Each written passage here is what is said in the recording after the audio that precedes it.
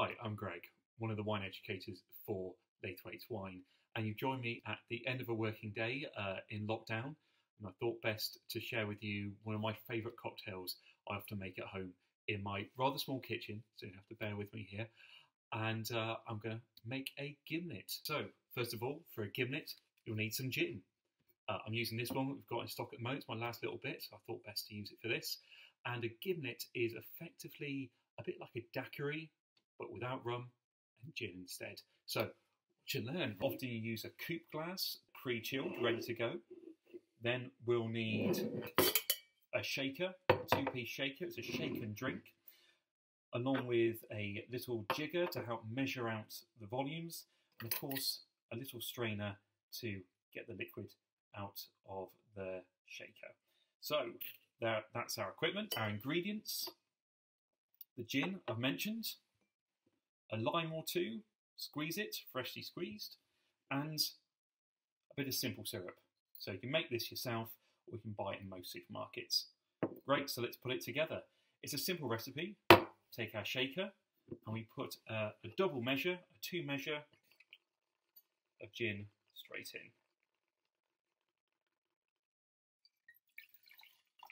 Lovely. That's followed by a single measure of freshly squeezed lime juice. I prepared this earlier.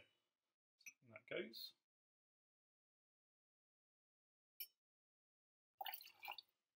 Smashing.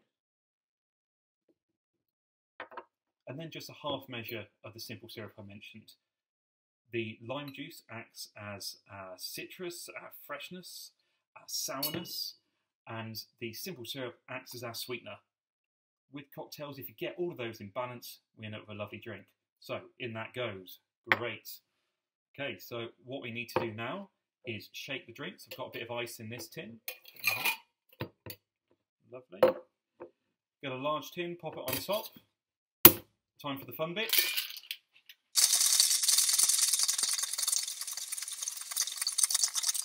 Do that for about 12 seconds or so. Get the lid off.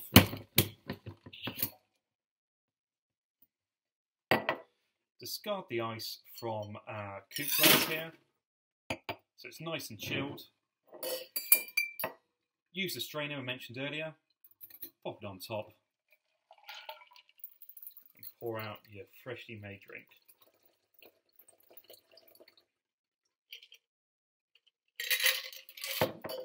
If you're being proper fancy, you can also have a little garnish, bit of a lime on the top. And there you go, a classic gimlet. Feel free to make it yourself. It's a great refreshing drink.